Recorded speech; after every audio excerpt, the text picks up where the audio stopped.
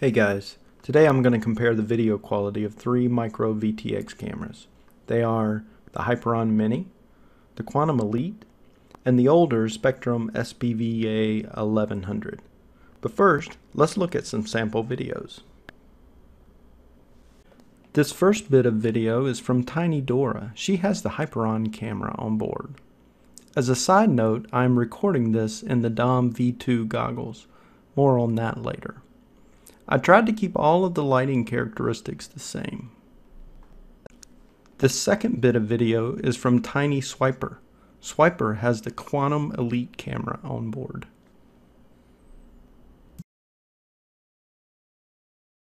This bit of sample video is from Tiny Tease.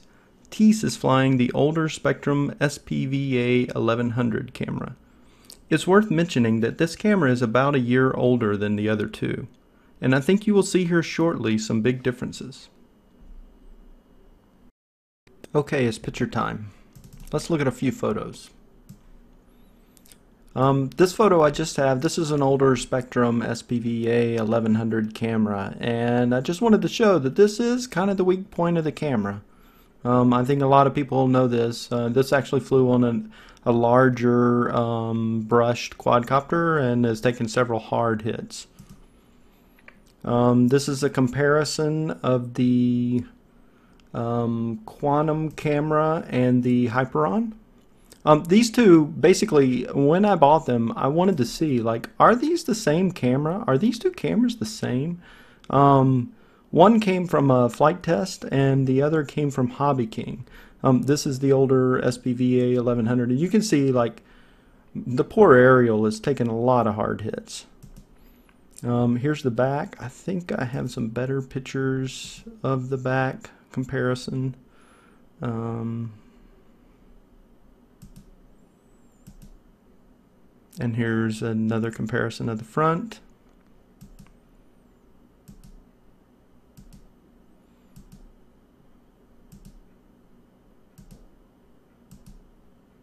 Okay, I think you get the idea.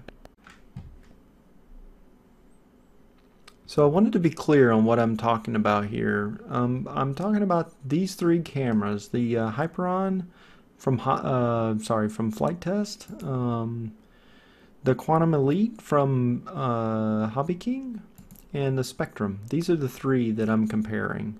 It's worth mentioning that there's another camera out there that I think is in fact the same beast. So it's out there and it's an option.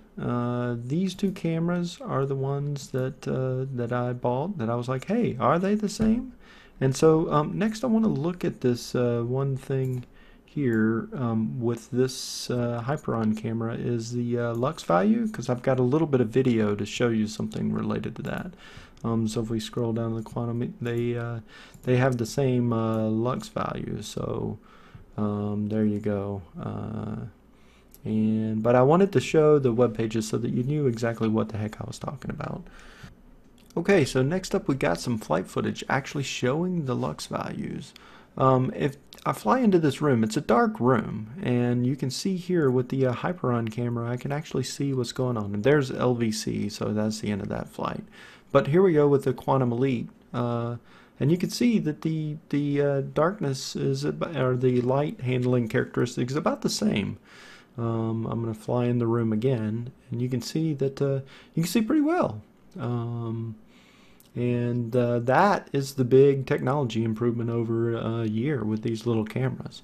Because the next bit, this is from the Spectrum camera, and you saw some black there on that turn. And then when I fly into this room here, yikes! Yeah, couldn't fly in there. Holy smokes, can't see.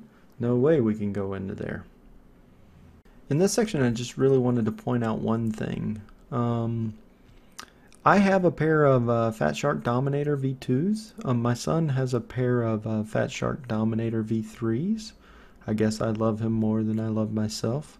But this Dora, which had the HYPERION camera, here's a Dora Flight 1 and a Dora Flight 2 that I flew with the two different sets of goggles. And I want to show you something quite interesting about this.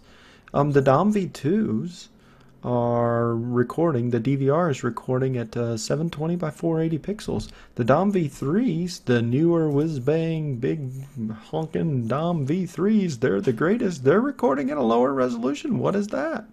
640 by 480. It's actually really interesting because when you look through the goggles, you're seeing 16 by 9. But if you use the DVR, you're actually getting a little bit lower quality.